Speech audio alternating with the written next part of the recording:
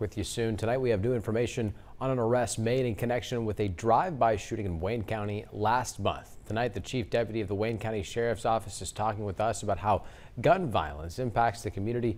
WCSO Trey Howard has the latest.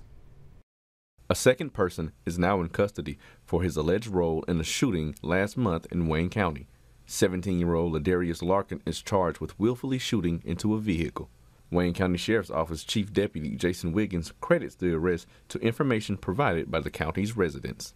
And I just want to thank the community, because had they not stepped up and helped and give me the proper information I need, we couldn't solve these crimes. Officers in Grand Prairie, Texas arrested Larkin on June 19th, where he was then transported back to Wayne County. Wiggins says the shootings are part of a larger issue in the community. After talking with both suspects, they advised me that it is an ongoing gang problem. Our priority here at Wayne County Sheriff Department is to arrest these shooters and stop the violence, because we want these children to be able to sleep safe and quiet in their home at night. Stopping the violence is a sentiment that Zanetta Henry supports. It seems like every week or every 2 or 3 months, somebody is being hurt. Henry lost her son to gun violence in 2019.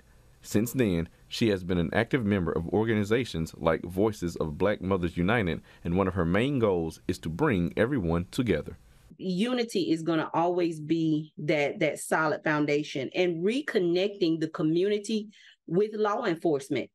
It's going to take all of us. It is not just a 1 or 2 person assignment. Henry says the organization will meet next month in a continued effort to connect the residents of Wayne County with their local agencies.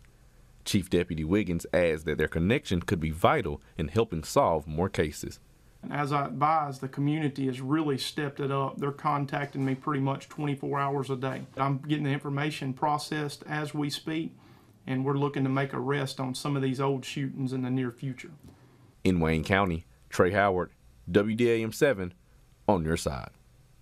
Now, Larkin's bond has been set at $125,000.